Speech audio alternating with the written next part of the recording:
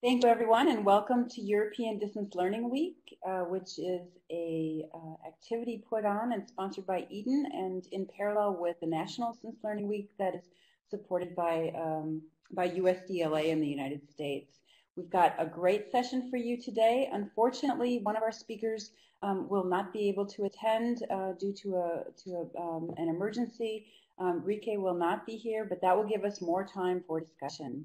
We're going to start out with some introductions, then Hamish is going to present, then John and Jill, and then we'll have the questions and answers. So if you have questions, please be sure to put them in the chat box and we will answer them, or the panel will answer them toward the end of the session.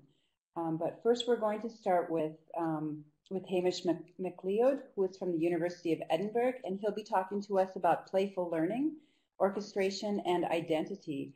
Hamish is a member of the British Psychological Society and of the Royal Society of Biology and is a chartered biologist. He's also a senior fellow of the Higher Education Academy. His areas of research are learning technology, learning and teaching online, and human response to technology. So without further ado, I'd like to give the floor over to Hamish.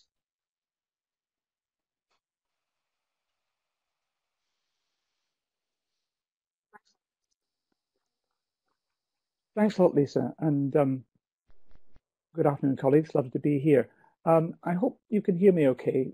Lisa, your voice was breaking up a little bit as you were talking, so please do shout and intrude. I won't be able to keep track of all the bits on the screen to know who's saying what, so Lisa, please do interrupt if there's any voice or other problems.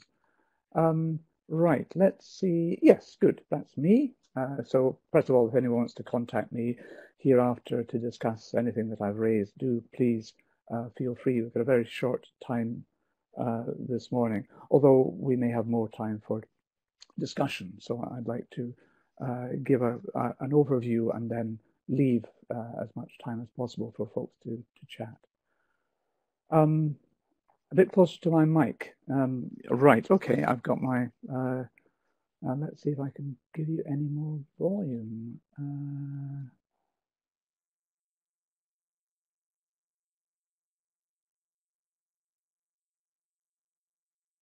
Okay, and I'll try and hold the cord so that the mic's in the right place. Right, so to give you a little bit of background, first of all, the context from which I'm talking is our MSc program in digital education at the University of Edinburgh, and that's where the experiences that I would be calling upon have come for me in the last 10 or 12 years. In particular, as Lisa said, I want to talk about games or playful approaches in learning. So that's what I'm advocating, as it were, this morning. Yes, thank you for the sound. Right, okay. And that is coming from one of our courses on that program, the Introduction to Digital Game-Based Learning, and that I've taught along with my colleague Clara O'Shea. The other thing I'd just like to point out to you is this manifesto which the team at Edinburgh put together, Manifesto on Teaching Online. It's a provocation, so we'd like to provoke you and we'd like you to play along with us. It's a playful activity. And we'd like you to be provoked and to respond to some of the things that we've addressed there. Why a manifesto for teaching rather than talking about learning? I think, again, this is important to what I'd like to be saying perhaps today. And it is this idea that in order to highlight the centrality of the student in this whole business, we have tended to talk about learning, to emphasize learning, and to de-emphasize the role of the teacher. And we have felt that it's important, essentially, to help the teacher to know what he or she should be doing. And that's why we want to talk about what it is to be a teacher. We are an online program, and I think it's important to say that blending technical approaches into a campus-based program is quite different from using those same approaches in a program that's entirely online. And I have done a bit of both. I think the distinction is important. and that might be something that we'd like to come back to. But we, on the MSc in Digital Education, are forefronting the online. As the slogan says, we are the campus. Not exclusively, but we are part of the campus. We are there with you. So, what does it mean to teach? And a phrase that I really like is this notion of the orchestration of experience. And that's central to what I'd like us to be thinking about today. This comes from a book, Making Connections, by Kane and Kane way back in '94.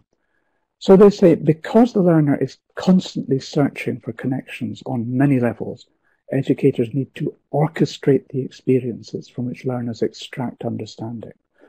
They must do more than just provide information or force memorization of isolated facts, however that might work, and skills. So the job of the teacher is to create experiences from which learners can learn. And I would see that as being very well structured by an approach which is playful and is not necessarily game-based, but game-informed. And that's the message that I would like to be promoting here. In passing, and I think models like Gilly Salmon's 5-stage model are very, very valuable here, we have to invest in preparing our students to engage in this way, collaboratively, actively, in their learning. It's often not something that comes naturally. And so as this 5-stage model suggests, we need to take account of the technologies and take account of student motivations and experiences. And this has to be done at the level of the mere access and the socialization round about the tasks, and then moving on to the substantive business of the domain area that we're wanting to be teaching in or teaching about. But it is this notion that we have to invest up front in preparing the students to engage in this way. So I want to locate this, and again, we know all of this, but just to locate this in a structure of what it might mean to talk about active learning. So we know that knowledge is constructed by the student. It is not imparted by the teacher, and that this is well done within a supported and scaffolded social context. We know also that it's actually that the construction of knowledge is well catalyzed by the building of things in the real world. As Papert says, he talks about learning through programming.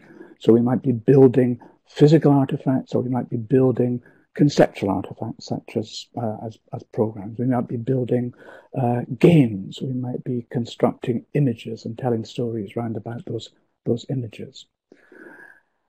And when we take this online, then we mobilize opportunities to engage vast numbers. And this notion of connectivism from George Siemens and Stephen Downes helps us to think about what unique things are going to be possible when we have connected groups of students possibly distributed across the planet.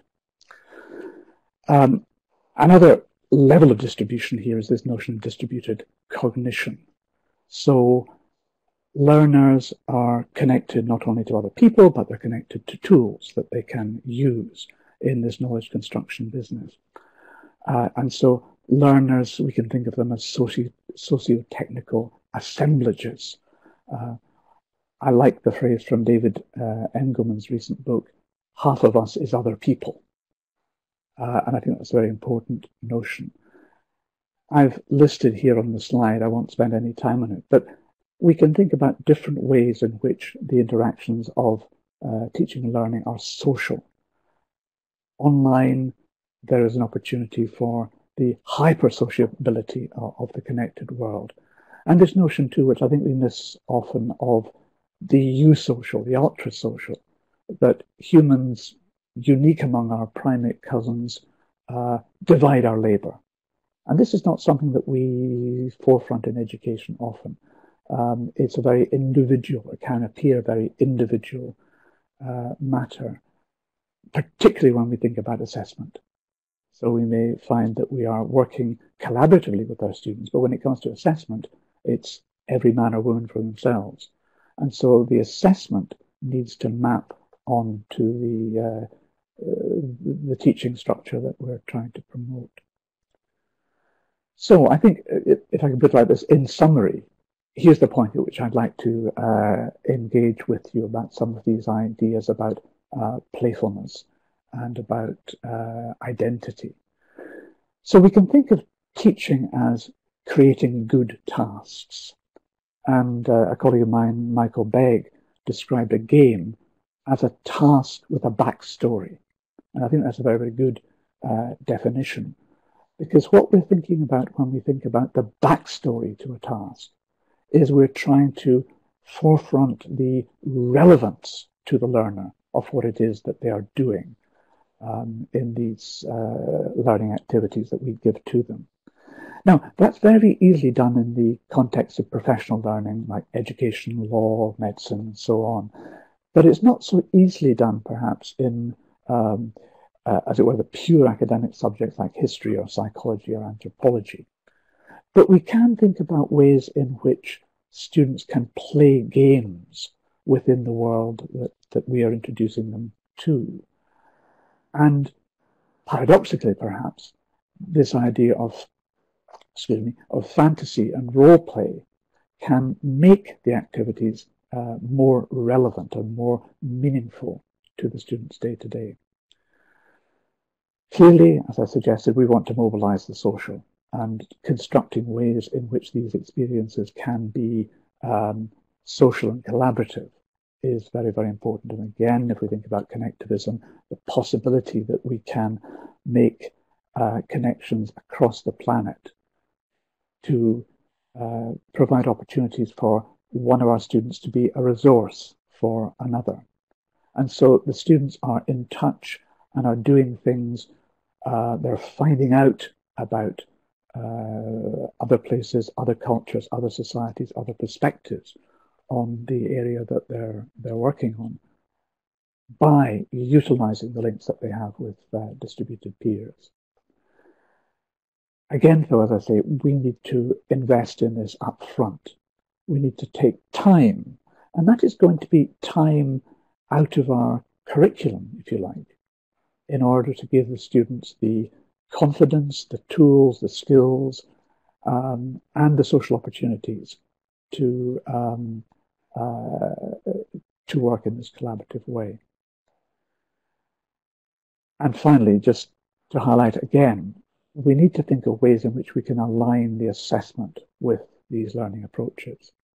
And this is something that we're talking about a lot in Edinburgh, and thinking of new ways of assessing.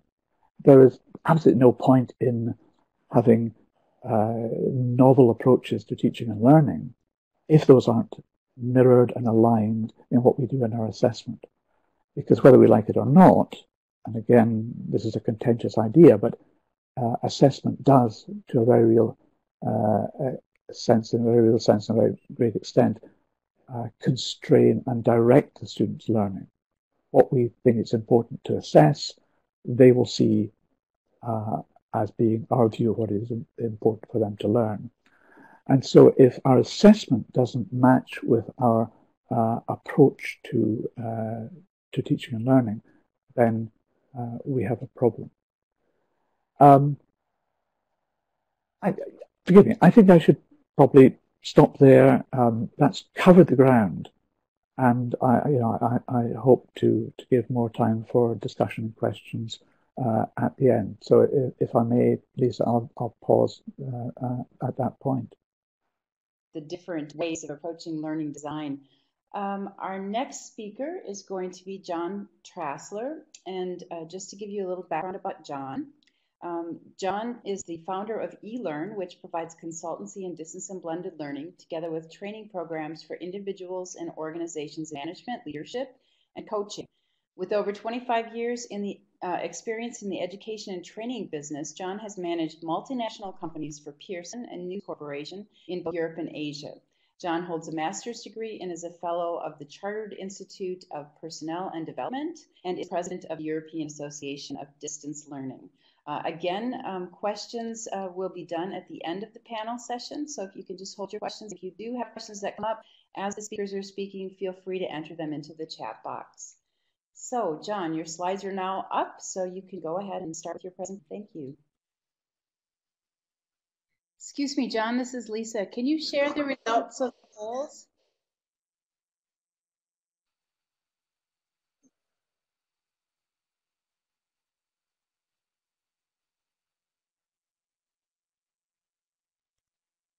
And from the poll before? Thank you very much. Thank you very much, Lisa. I hope I'm not too croaky for everybody. I joked earlier in the warm-up that I was hoping not to do a Theresa May, so I'll try and speak clearly. I do have some water if I get into trouble, so let's hope that will be okay. I just want to say that my perspective, my experiences that I'm bringing to you today come from being part of the European Association of Distance Learning. And having looked at the trends and the inputs from our members, so much of what I'm going to say is a kind of a bit of a global tour of a few things, most of which perhaps will be trends and so on that people are picking up on. So what we're going to look at in the next 10 or 15 minutes, I think, is what we know is happening with visual education and the kind of things that are driving that. I'm going to focus primarily on video, and maybe we'll look a little bit at apps. I suspect that quite a few of you are already using both of these, but these are trends that our members are continuing to see are developing and so on. Just to put it into perspective, the European Association of Distance Learning has got something like about 4,000 different courses from 60 members. And about 1 million students in Europe. We're in the for-profit sector, so that gives us a slightly different perspective probably on what we're doing, but nevertheless, quality and learner experience are central to the sort of things that we look at. So, what do we know? What do we know in terms of where we are right now? Well, Hamish was giving us some inputs there on learning theory and support and so on. And I don't want to spend too much time on it, but I think it's pretty clear that although there's been some discussion about the relative merits of visual activities with the use of videos replacing flipped classrooms and so on, and how effective that is, it's those of us that are engaged in distance education kind of tend to take it as a read that if we design our things on Kolb and give people a rich experience and an opportunity to reflect, then hopefully we're going to get a good result. And so that becomes kind of central to what we're looking at. There is also recently some evidence from Thomas Nigel at Stanford about the use of mental imagery and how that can accelerate learning. So I think we're on reasonably safe ground when we start to think about engaging more visualization in our content and in the processes that we are looking at. We mustn't forget, of course, that although people like Prentice Hall and Pearson tell us that something like about 65% of the population are visual learners, nevertheless, that still leaves a substantial number of people who perhaps going to benefit from having different learning styles and different processes in place to support what they're doing. And I just pick an example there. This is taken from the University of Queensland, and you'll see as you read through it that we're already not just talking about the use of visualization and video for the presentation of teaching, but also getting students engaged in using and devising that kind of content and so on. So let's have a look at some of the market research. I've got all the references for the things that I'm using today, by the way, are in the last slide, and you can have a look at those afterward.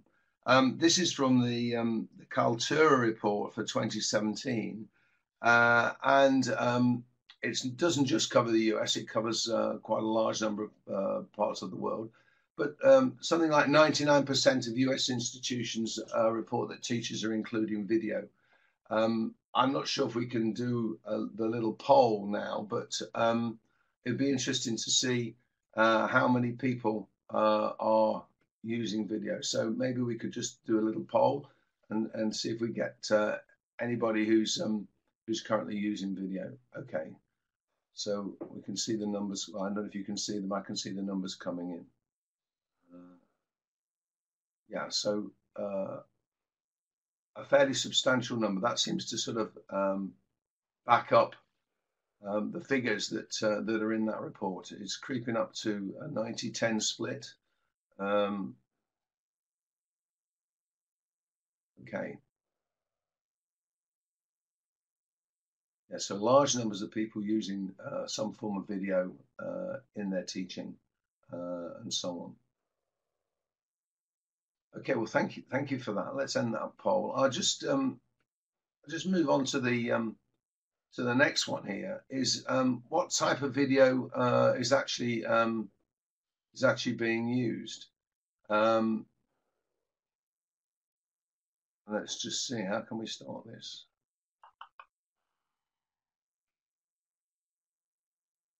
Okay.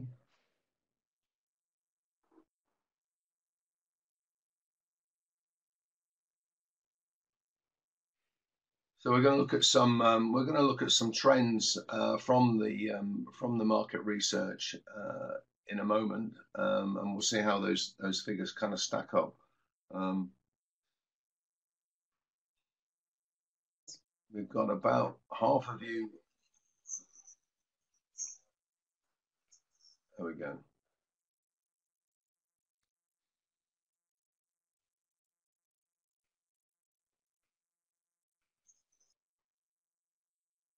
Is that okay?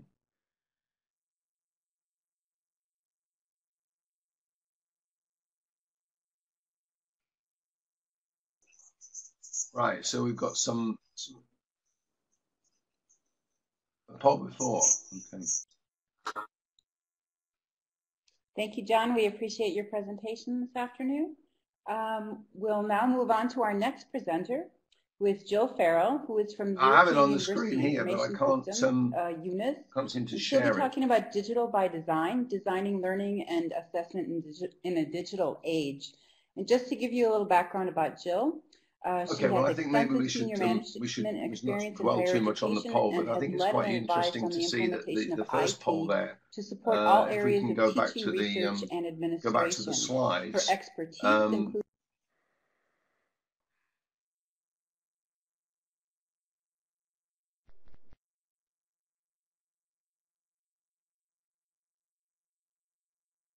okay, so we've got a large number of people using video in their programs. We don't know exactly how that's being used, but nevertheless, large percentage coming out in the as a sample of the people that are supporting this. And I think similar sorts of numbers for people using video for assessment, whether that's assessment by being looked at or whether it's assessment that's self-generated. We're not sure, but there's a trend for both of those things. And I think what's interesting in this Kaltura report is that something like 21% are reporting that more than half their students are actively creating video, and that percentage has gone up quite substantially in the last year. So there's a big push and a trend that we're anecdotally finding with our members using more video, and which seems anecdotally to be supported by that little poll there and so on. So I think we can see those kind of trends.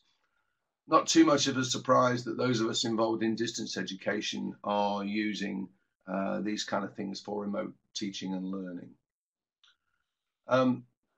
The other aspect of it is this rapid increase.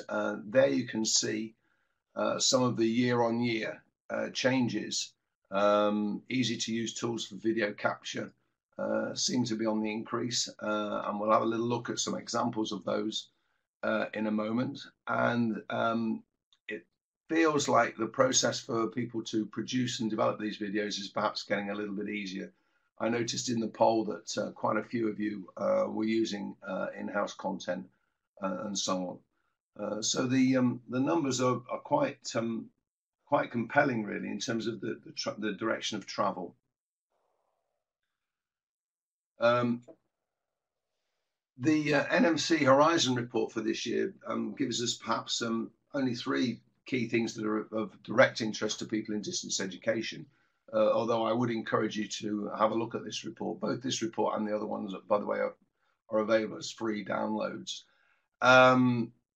What we find, not surprisingly, I suppose, is despite the increase of technology and online material and so on, people's access to this is unequal across the world in terms of socio-economic groups, ethnicity, and so on. And of course, internet access is also variable, both in terms of speed and quality, even in developed countries.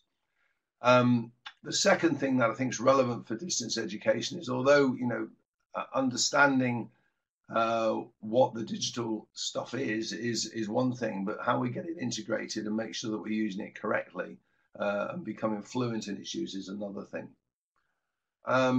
The third point, which I find absolutely fascinating, is that online, mobile and blended learning now is taken as a foregone conclusion.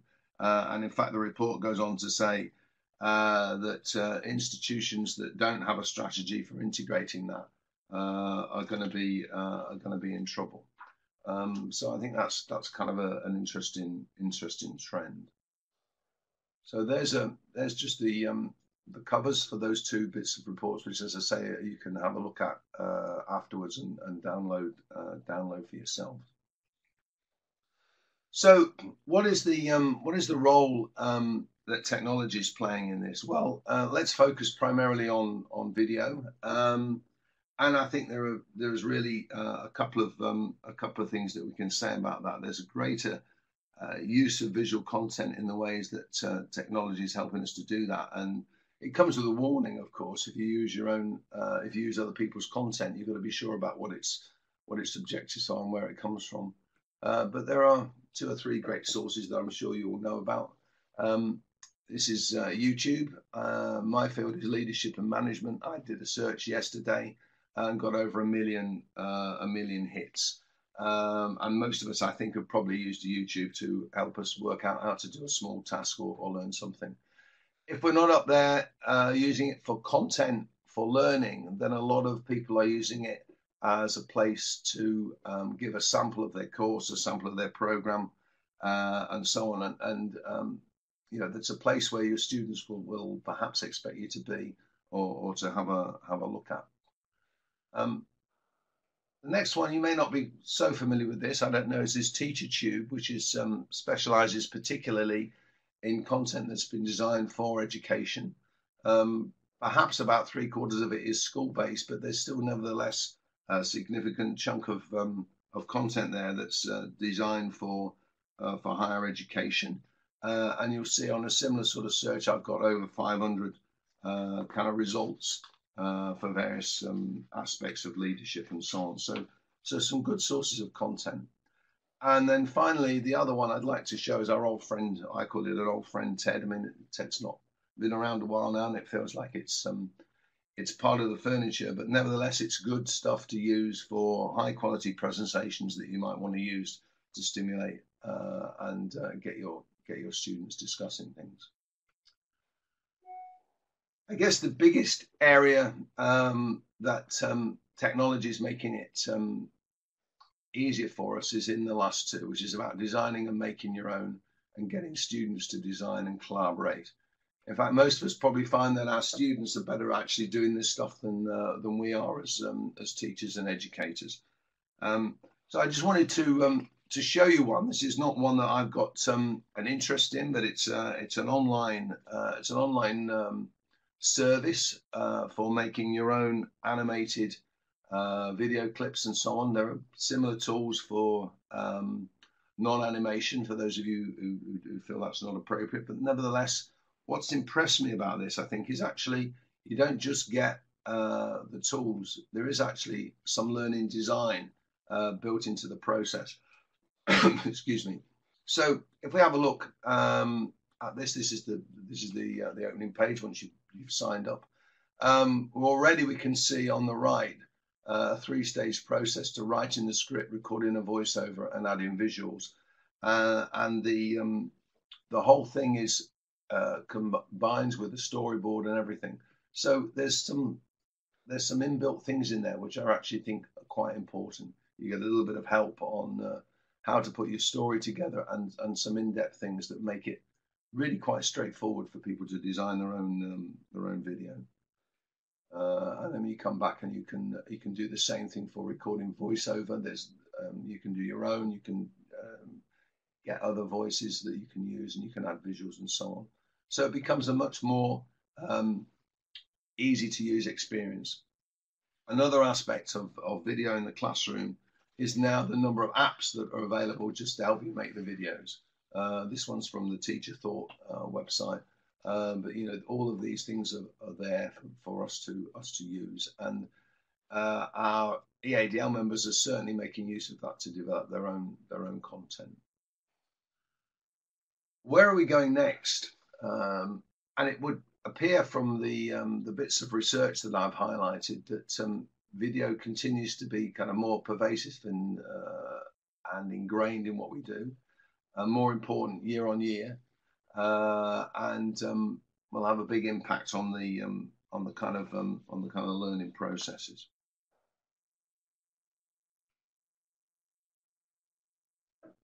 I think the other trend, which I think we're just starting to see at the beginning of, is the use of apps. Now, I know a number of institutions have designed apps, a number of learning providers have designed apps, and apps for education are increasing at a quite staggering rate, something like about 30% per year. And I think it says a lot that if you look at both Apple and Google, which is where those clips come from, they both have mechanisms to help people to develop and create those kind of apps in the classroom. And we're also starting to see development of similar sorts of websites, similar sorts of processes for people without programming experience to start to make and create apps. And I suspect that the trend for this is going to increase, so that we get to a point where it'll be almost as easy to make an app as it is to make a video. And this is supported by some of the work that some of our members have been doing. This one is in German. It's from the BWL Institute in Switzerland, and it's really turning a number of concepts in management into kind of quiz and cue cards that work on the mobile phone. So you get a card with you get some questions about a topic, and then you get a card coming up with a question that you have to answer and so on. So it's reinforced that. So I put that up there as a trend, I think, that we're seeing in terms of the way in which things are moving. Just a reminder that wherever we go with this stuff, it needs to be embedded in our underlying pedagogy. I like the Margaret Kuhl framework, which seems a little bit old now, which is quite interesting. But nevertheless, it gets us to reflect on what devices we're using, where the learner's coming from, and kind of what's the sociability of mobile learning and where it fits together.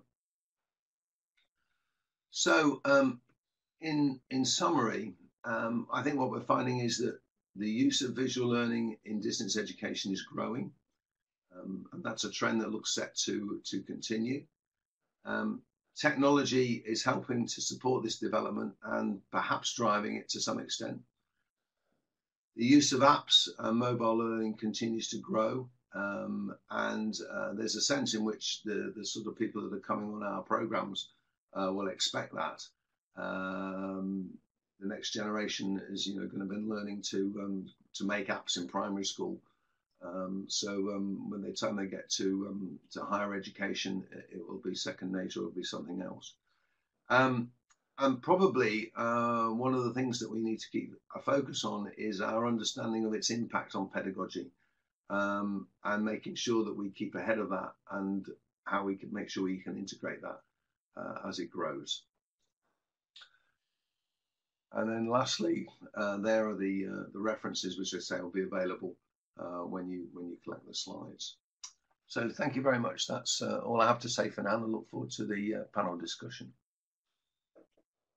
Design of learning spaces, as well as good practice guidance in strategic planning and the project and change management needed to deliver enhancements in learning, teaching, and research. She's directed projects in support of the strategic goals of the English and Scottish Higher Education Funding Councils and advised on the development of e-learning strategies for England and Wales. Thank you, Jill, for taking the time to be with us today, and we look forward to your presentation.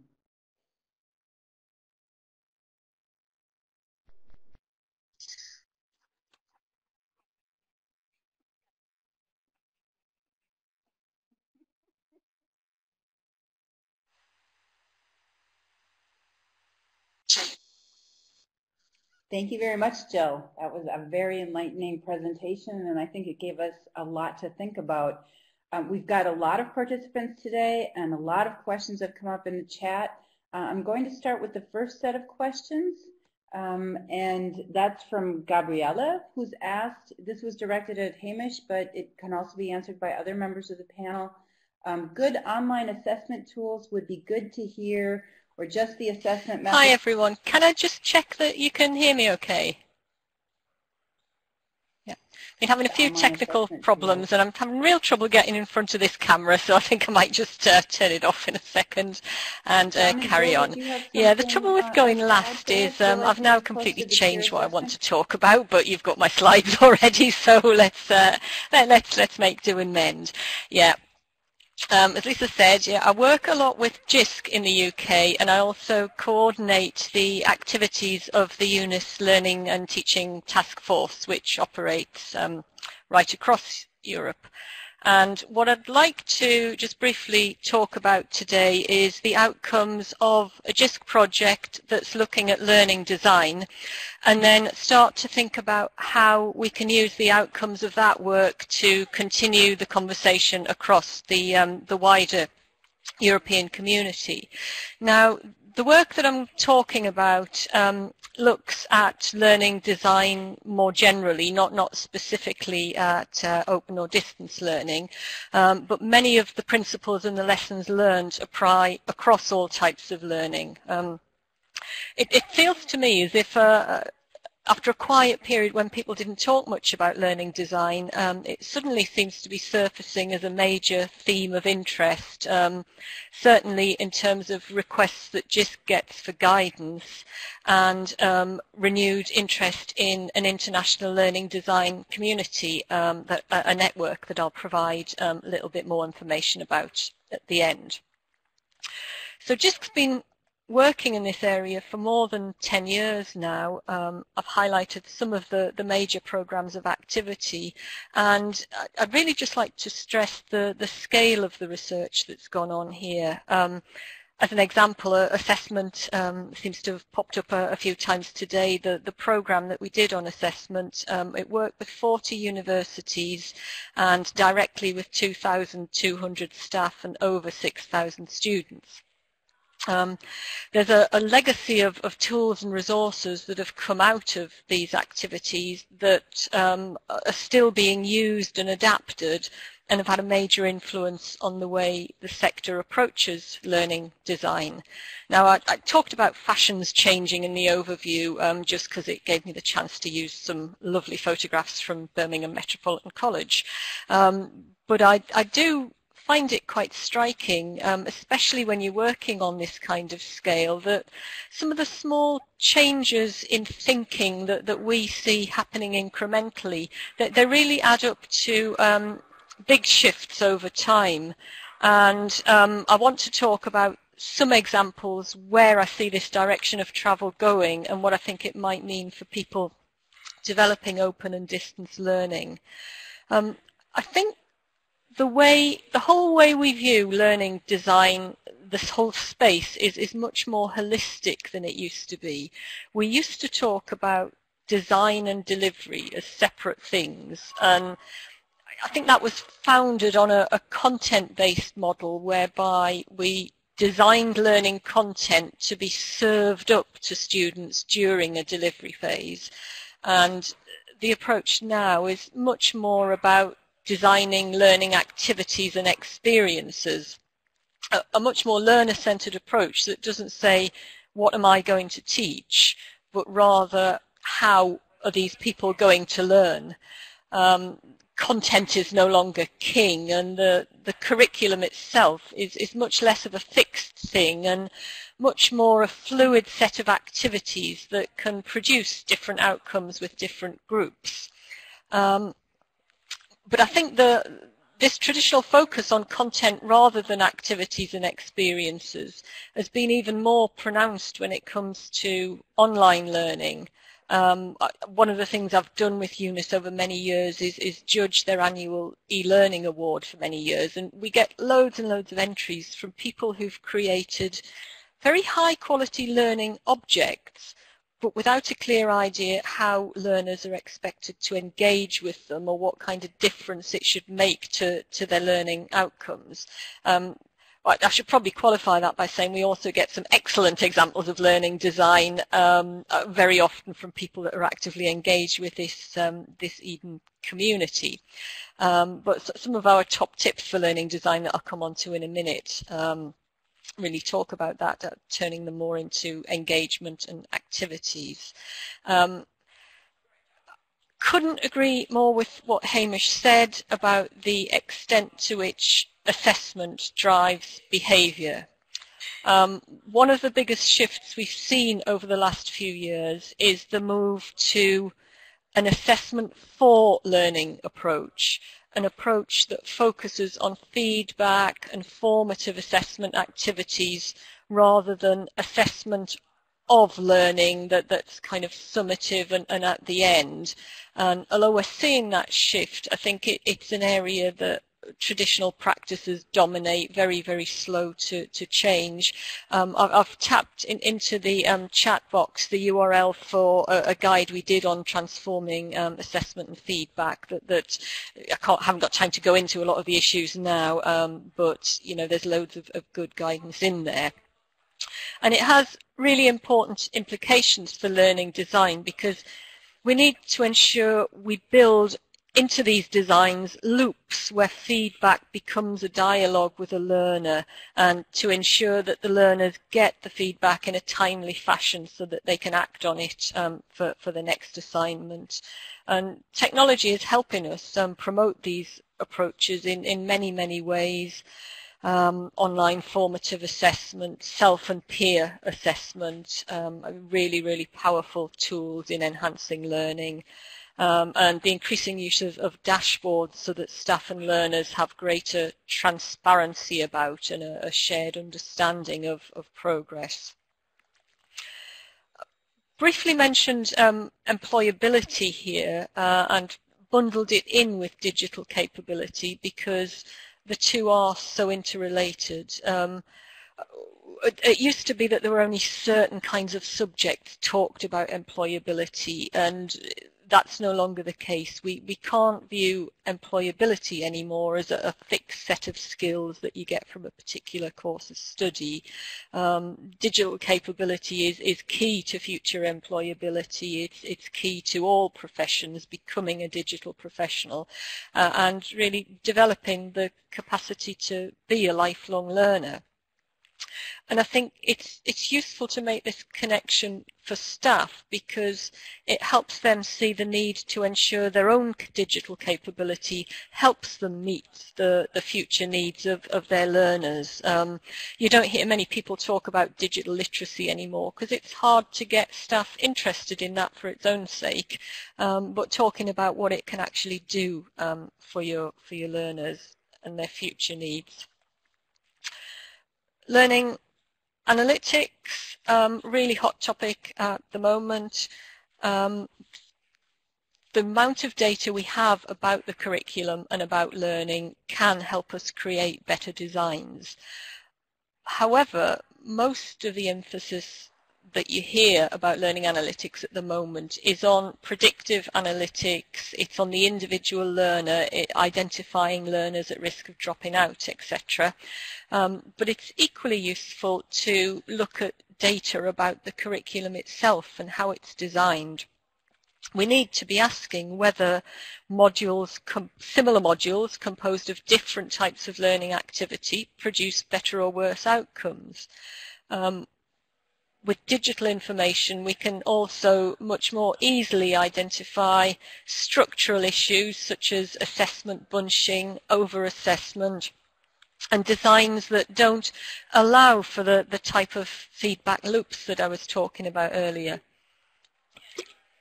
And in the online environment, we have a lot of data about students, but it's not necessarily any simpler to interpret. Just as turning up to a lecture doesn't mean a student learns anything, then simply logging on to the learning environment doesn't necessarily tell you how much the student is engaging in learning activities. So how we use analytics to support the design of online learning space might be a topic that we want to talk about later. I briefly mentioned changes to the physical learning space because they are exhibiting the same trends. And again, when we first started talking about next generation learning spaces, we were focused on access to content. We started with those temples of content, the libraries and learning resource centres. We began to understand the importance of social learning and see an increased emphasis on informal learning spaces. And it's much more recent that we're now tackling the last bastions of traditional teaching, the classrooms, the lecture theatres, and interactive lecture theatres, active learning classrooms are popping up everywhere. Other types of formal teaching space, such as science labs, we're seeing them become multidisciplinary, where they're reflecting a shift in approach away from what I call recipe-based experiments, where all students do the same science experiment to produce a known outcome, to more problem-based approaches where students might be asked to design an experiment to shed some light on a problem. And the challenge in distance learning is how to reflect these types of changes in the virtual learning environment. So the new guide that we've created is based on the assumption that nearly all of the learning that takes place in future is blended learning. It will involve some blend of online and face-to-face activities. So that's the emphasis we've taken, rather than talking about fully online courses, although we do talk about that in the guide. And the hints and tips here, I think, apply in both cases, because in order to fully engage in online learning, students need to see the value. They need to believe it's not second best. And the way to make that happen is to see that staff value online learning, that staff engage with learners in those virtual spaces, and the students need to see these virtual spaces as places where they can engage, collaborate, and be part of an active learning community. The approach we've used to staff development and the kind of tools we use to support learning design has changed a lot over the years. We used to be very focused on creating tools to support the sharing and reuse of learning design. The tools that are most in use now are those based on stimulating conversation in a face-to-face setting. They're often based on a set of prompt cards that just help you ask the right questions and move things around physically to see the impact of different design decisions. And we get a very, very clear message that asking staff to do their initial learning design in a digital environment is a barrier to creativity. So what I've given you there is some links to some very, very popular staff development tools that are all freely available to use. Another clear message that we have, final message really, is the need for a strategic approach to staff development before staff are asked to engage in learning design. At the minute we've got some very good tools, there's some great examples, but it's a bit ad hoc and on demand.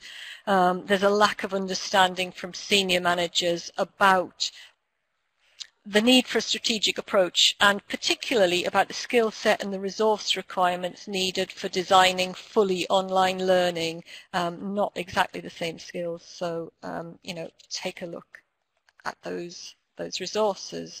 This is the model the new guide is based on. I'm not going to talk about it, but it's based on an appreciative inquiry approach that concentrates on what you do well and building on that. If we've got a couple of seconds just to kind of stimulate the next discussion, I thought it would be nice to hear from you. So I've posed the question, what do you think is the essence of good learning design? And as you're all online, I guess you should be able to just go into menti.com and apply that code to give your views on the question. So menti.com, the code is 579789. I'm conscious of time, so I will come back to you later on with those results, publish the answers back to you. What I will just show you here is the answers I got back from posing that same question to a group of people in the UK a couple of weeks ago. So the GIST guide should be published in December. The next step is looking at how GIST joins up the work it's doing around learning design and learning analytics to create some staff development resources on data-informed curriculum design. The international network I mentioned, you've got the URL for its website. The next meeting is 24th of November, and you can participate virtually in that. I'm very keen to extend this theme and this work to some workshops and activities around the annual EUNIS conference, which takes place in Paris in June. If you're interested in that, please get in touch. And hearing John's talk just made me think that you may also be interested in the Integrated Systems Europe event, which takes place in February in Amsterdam. There is an HE day on Tuesday the 7th of February where we'll be looking at integrated learning experience with AV tools, things like virtual reality, 360-degree video. So if you're interested, I will get the free invitation to that event extended to this community as well. Thank you very much. Sorry for my late arrival. Sure to check those out. Do you have any responses then, in addition to what Hamish has already said?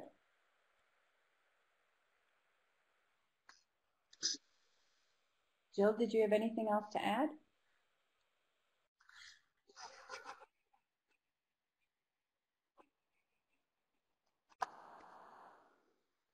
Okay, thank you.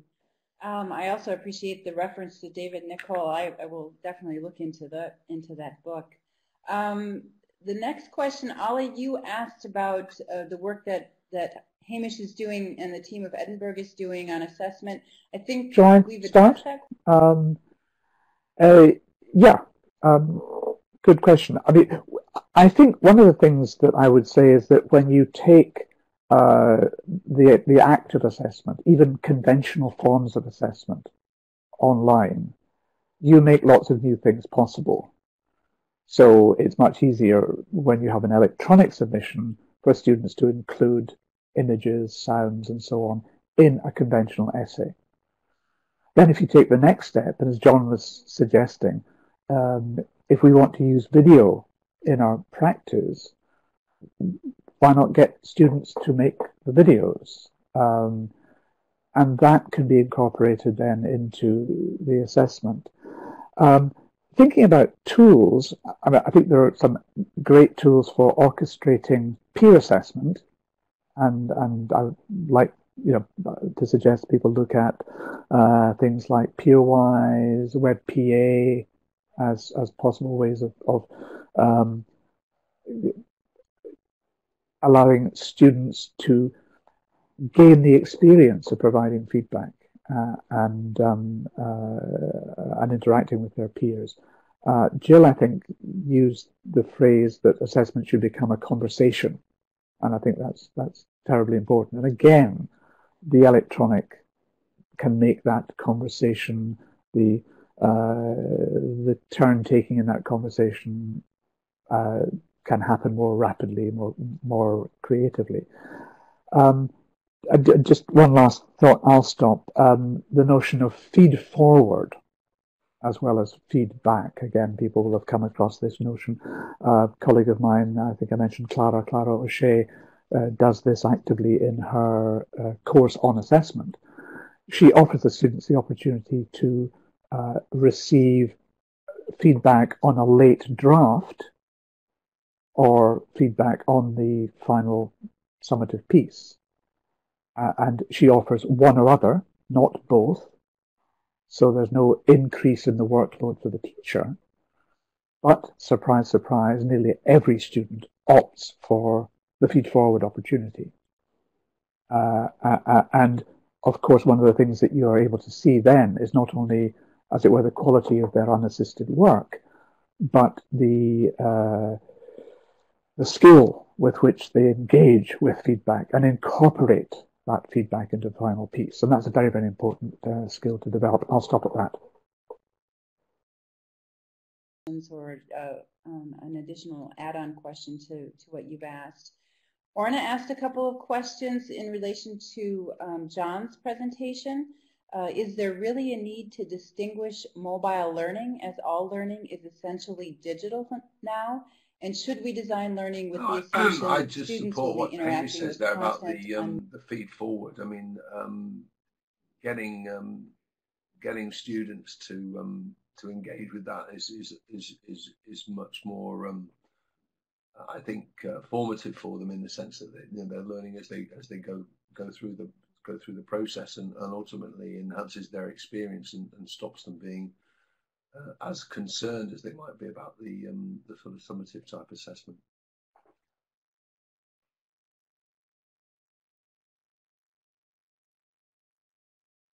And John, if you want to go ahead and respond to that. Yeah, I'm worried about speaking. I'm at an event. There's an awful lot of noise behind me, so just tell me if it's too distracting and I'll shut up. Yeah, I mean, absolutely to, echo what everybody has said, that the way you create the feedback loops and the feedback environment is absolutely critical. I suggest people look at the work of David Nichol at Strathclyde University. The REAP project, re-engineering assessment practice, has been very, very influential in getting people to think about what are their principles for assessment and feedback, and making sure that they design in accordance with those feedback. And the way that David's thinking developed over the years, it's about trying to make students independent learners, make them take responsibility for their own learning, take control of their own learning. He started thinking that self-reflection and self-evaluation was central to that, and it is, but he began to think that peer review was even more important, and that actually constructing feedback for other people and comparing work, if you set the same question, comparing your work with the work of others who've tried to answer the same question, the kind of cognitive processing that you do to generate that feedback for other people is even more valuable than trying to self-evaluate your own work. And yeah, somebody's just posted a question. REAP is R-E-A-P. I'll try and post you a link in a second. Jill, is there anything you'd like to add to the conversation?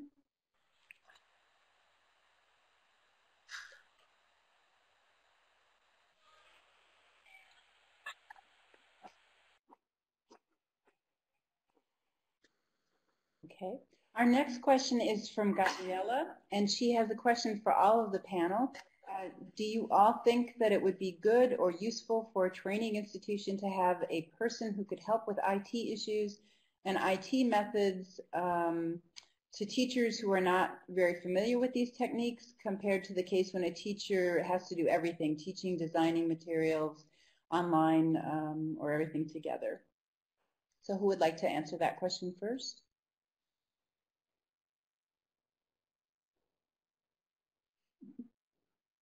And just to come back to that, I think that's a really interesting question, because it already shows how thinking from 2 or 3 years ago has probably moved on, because I think in essence what we're talking about now is an integration of all of these things, and how we make sure that comes together in the design in the way that Gill was talking about.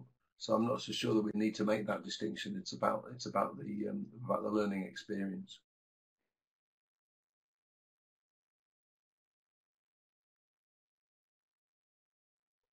Might I add an observation there, John? Yes, I completely agree with you. If you like, learning is learning, the digital adds something. I think the mobile can add some other elements. So if you think about what it's possible to do when you are out and about.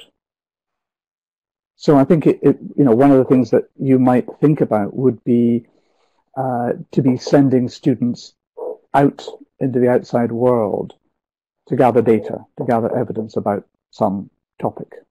So it's not so much the mobile per se, but it's when you've got a device which is portable and you've got a device which knows where it is, then there are things that we could do with that opportunity. So I think it's thinking openly about how we design experiences for our students. Sorry.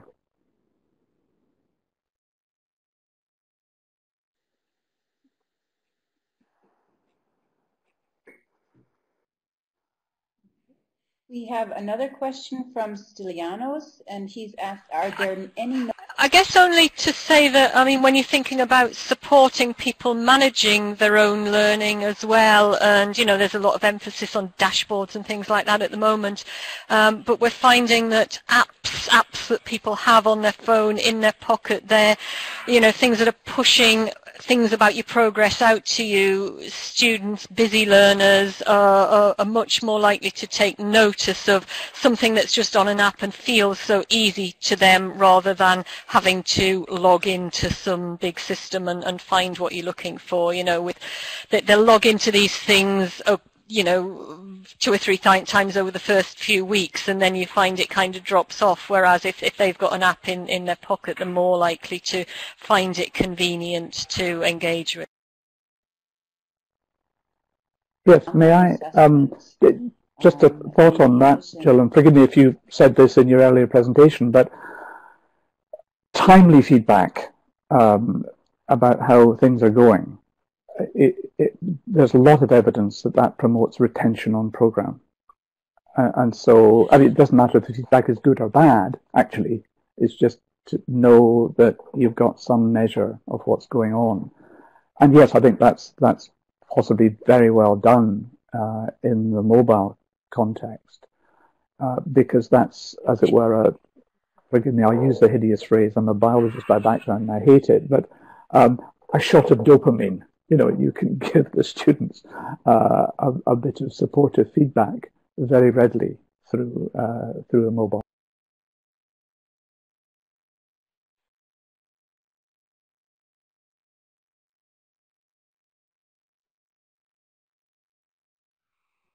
Answer that question? Hamish's app. Okay. I had a follow-up question, since we don't have any further questions in the chat, unless anyone would like to add their question if I missed one. During the presentations, Hamish talked about assessment driving behavior. John was talking about realizing fluency within the NMC Horizon report. Gill was talking about the challenges of having actual active learning spaces. And I saw these as some real challenges. Can I just go for yes? How we can realize it's these disingenuous for somebody in an institution like Edinburgh. We have massive resources that can support students. So I think, I beg your pardon, staff, colleagues, teachers. And so perhaps there's a bit of me which values the message that we can do a lot of things quite readily by ourselves. And it's quite empowering to go that way. But as I say, that's easily said when you've got a lot of backup. So that, that there's a tension there. I think, if we can design and build rather than design and pass on, or some other model that helps us to think through, it's like a constructionist model of learning. We externalize what we want to achieve by building systems in which our students can work. So I think, having support, great. Working, tinkering with things oneself, bricolage, great. But as I say, easy.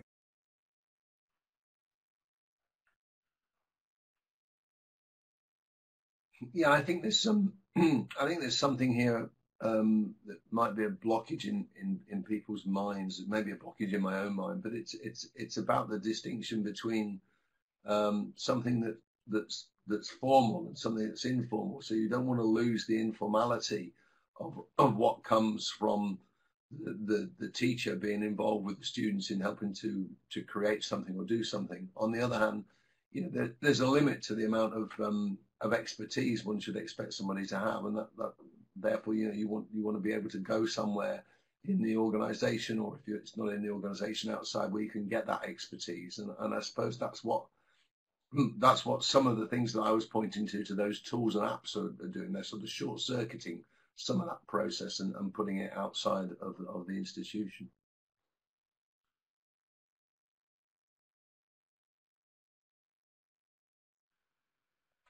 Some institutions tend to apply a kind of core plus model, that there are some core institutional systems that, are fully supported, you can get full training in, and there are others that are recommended. We know other people have found them too useful, but we can't actually support them to the same extent, a lot of the kind of free and open source tools. And I think that's actually quite a good model, because the digitally, the more digitally competent people can become, the more they're able to just use these tools that are useful for a while and then move on to the next thing as things develop. And it gives the institutions a way to be flexible and adaptable without, being expected to fully support everything that somebody could suddenly want to use. Forgive me, I'm in confessional mode, it appears today. I think on our program, which is a program on digital education, then again, it's very easy for us, because when we try something new and it works, the students say, that's great, I'm going to try that. And when we try something new and it falls flat on its face, the student says, that's great, we've learned so much from what you did. In any other area, students want it to work.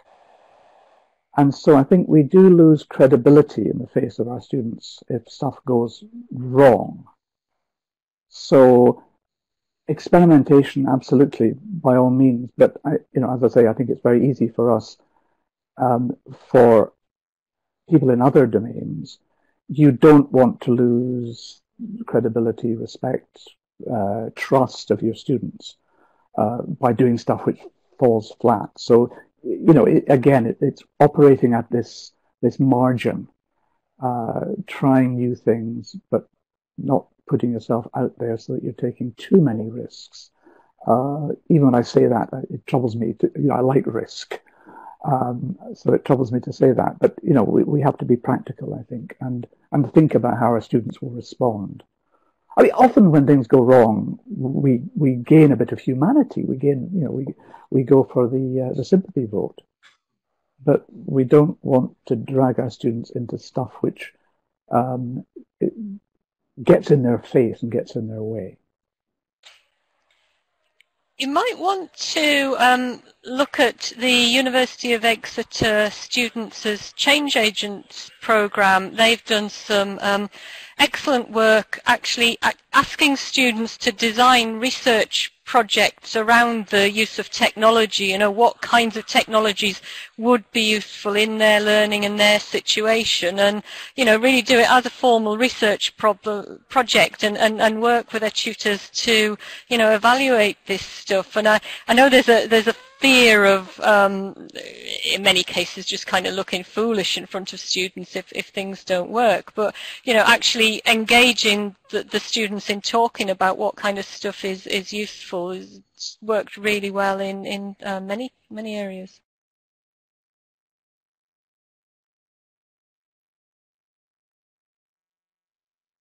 Are there any other responses to this question? There's quite a bit of chat activity going on. I'm trying to see if there's any questions here. Okay. One of the comments that was made earlier in the session was that we see some of, and this came from Pedro, he was... For me, I think it is this notion of a task with a backstory. So, if you... this could turn into a very long, shaggy dog story, and I'll try and keep it brief, but the difference, for example, between asking a student to write a review of a text and asking the student to take a text and with a given audience in mind and giving them a particular role with respect to that audience, write on that text in a way which addresses the role that you've been given. As I say, I could give examples, but I would get carried away. But as I say, think about the backstory. Think about how it relates to the students developing identity as a historian or an engineer or a doctor or whatever, and cast the task in the context of that backstory. That would be my,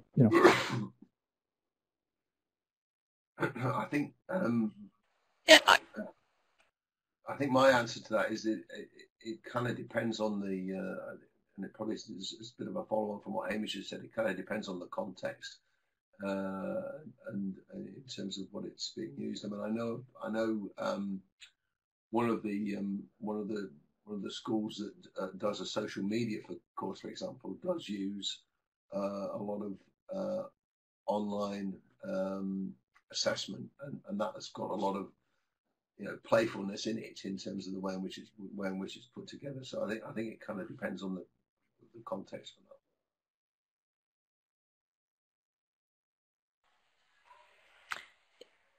yeah, I agree with what Hamish said, and maybe you could replace the word playful with creative.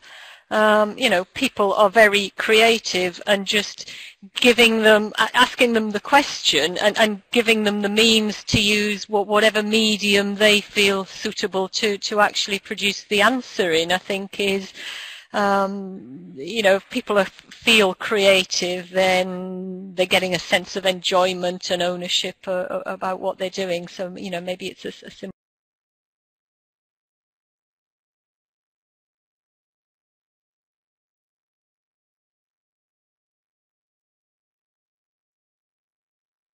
Are starting more blended initiatives, and I know that the open universities are kind of facing a crisis at the moment. So my follow-up question to the panel would be, how do you see this, and how would you anticipate this moving forward? Do you think that open universities will be moving toward more blended initiatives?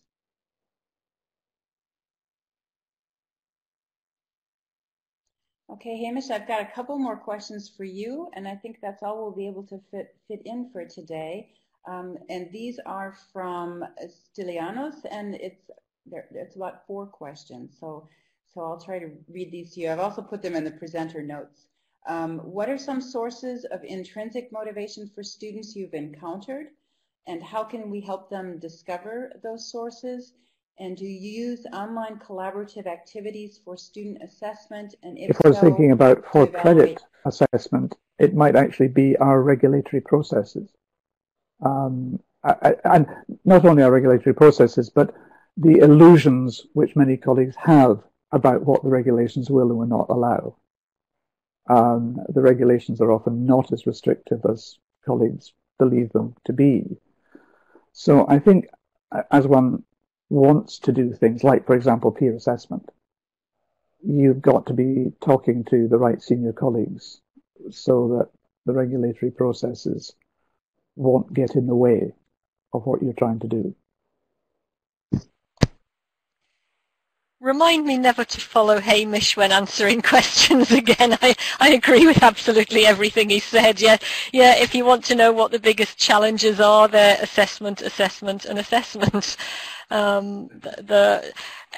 And not just staff kind of being set in their way. You know, some of this stuff is so high stakes that people are worried about changing it, and students are worried about changing it. I mean, good students are very good at playing the game of how we do assessment at the moment. You know, you're a bright student, you might like summative assessment because it means you don't have to work for quite a lot of the year. It's challenging for staff and students to actually change these models, and some of the urban myths you hear, particularly if there are professional bodies involved in validating qualifications, is they won't let us do that, they won't like that, and for the most part they are urban myths.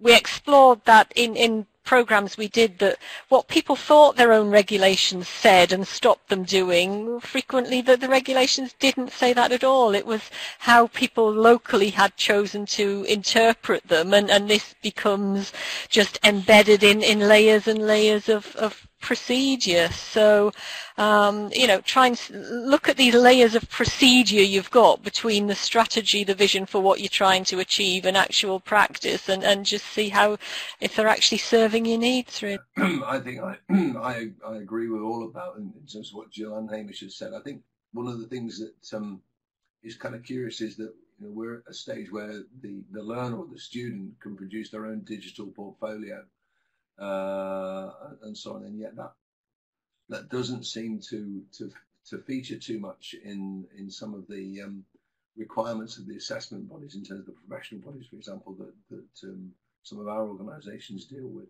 But it probably exists. So I think there are those kind of issues.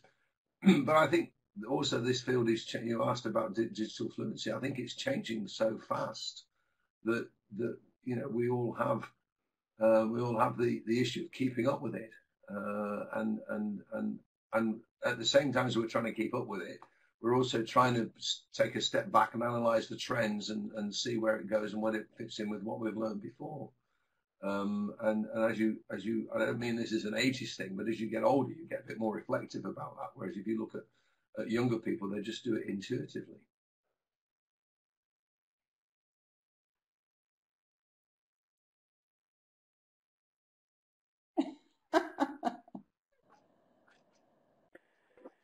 John and Jill, if you would like to add something to what Hamish has said.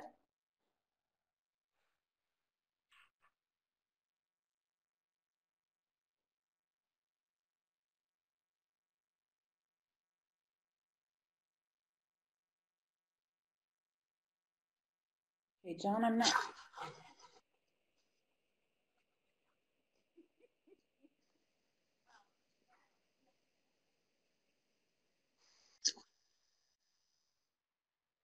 John, did you have any follow-up comments?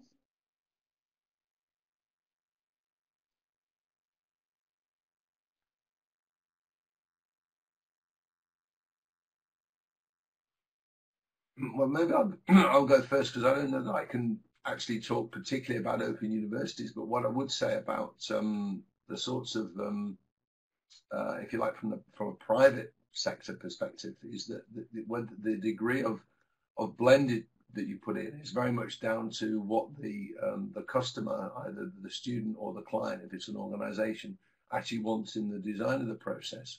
I think by and large we know that a blended approach is probably better than a complete remote approach, or and so on. So getting that blend in there seems to me to be an important element. It's not always possible, but it wouldn't surprise me if we do see more universities actually moving in that direction. And there comes a point when the distinction of distance, which is still a term that we use, is probably not helpful anymore, because we're all in the learning game, the learning process, and we're just offering different ways of getting at that learning.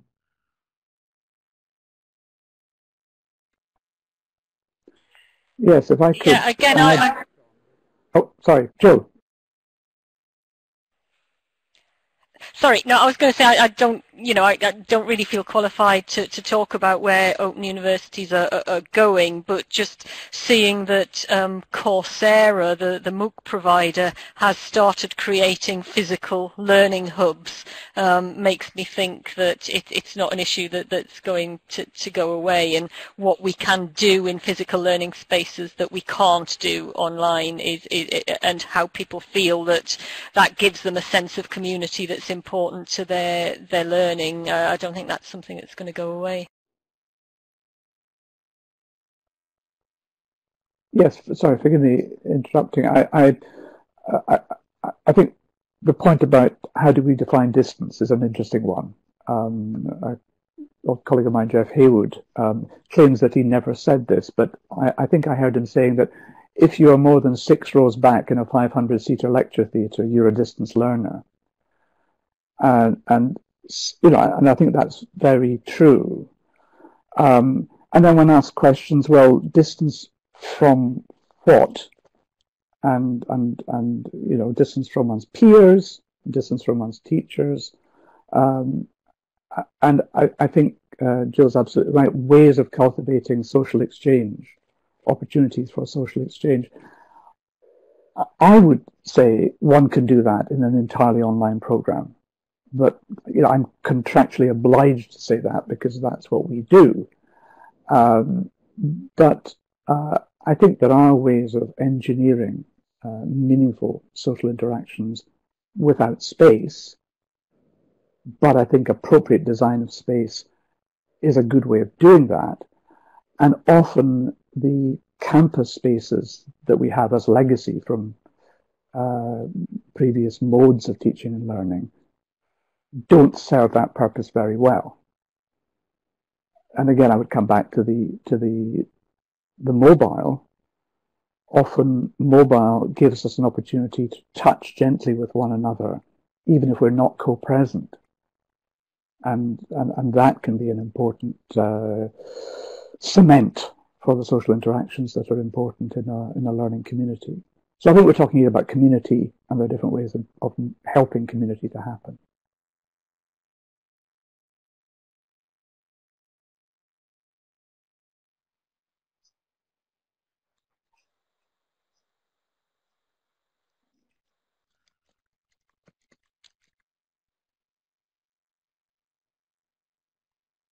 Okay.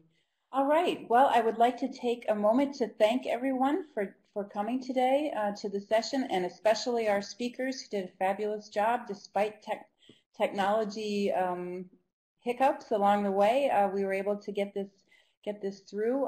Just a couple of comments to those of you who are still here. Tonight will be the Eden chat session at 8 o'clock in the evening Central European time, and we'll be touching on some of the topics that will be here and that have been discussed during.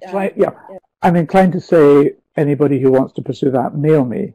But I think the answer is probably yes, yes, yes, and yes. We have done group assignments which give a grade to the group, and there's lots of scholarship round about how you manage that and how you support students. I think it was Jill made the point that when you get students to work together in that way, they learn about how their peers approach a task, And that's very, very valuable to see how somebody else might do something. Intrinsic motivation, right, okay, I think two quick answers to this. One, wherever we can, but again, it's easy when you have relatively small groups of 20, 30 people. If you've got large groups, it becomes difficult. But we try and negotiate assignments with students. So you've got a broad area of activity that you want. You've got an assignment task, but you can negotiate with the student about how that task is directed. The topic that they take, for example. And that, I think, bootstraps intrinsic motivation. Just giving students agency is a good thing. And if you can give them agency in the topic that they approach. Second, related to that agency thing, we sometimes, in some places in the program, there are opportunities for the students to add assessment criteria to the standard assessment criteria. So you've got a task and you say, so is there anything that you would particularly like to be doing with this task, which we could add to the assessment criteria, and I can give you feedback specifically on that aspiration. So those would be two quick answers. Tomorrow and the next day on the topics of, maybe Christina, you can help me out and put those in the chat box because I don't have them right in front of me. As I mentioned before, the recordings of today and the slides will be available on the Eden site. And I'm also in contact with Rike, who unfortunately was not finding it difficult to actually think of a quick answer to that one as well. Yeah, I mean, certainly that point about engaging students with the assessment criteria, asking them to explain them, rewrite them in their own words, or even don't give them any criteria, ask them against which criteria do you think this piece of work should be judged. I think all that is motivating. I was trying to pick as well to find, and I'm sorry I can't find the link at the moment, the Norwegian Business School is doing some really interesting stuff with group exams. And actually, people submitting things for, as they call exams, as a group. But I will keep trying to actually find the link for that. On the Eden website. So you will, even if you came here today to see Rike as well, please be sure to come back to the website. Christina has posted the topics for the next day. Tomorrow they'll be reconsidering access, quality, and flexibility of education. And then on Friday will be a live open classroom conference, which is happening right now in Lithuania. They'll be delivering the plenary session. So we hope you enjoyed this session today, and thank you everyone for coming, and especially our speakers. Thank you very much. Did a wonderful job.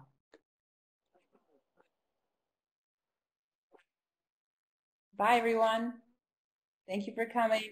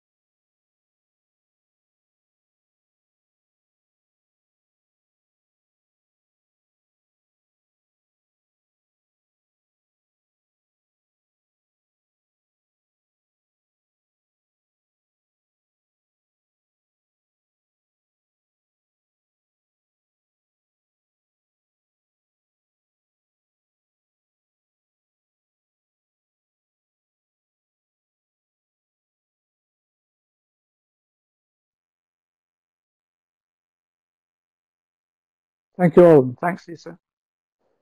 Bye. Bye.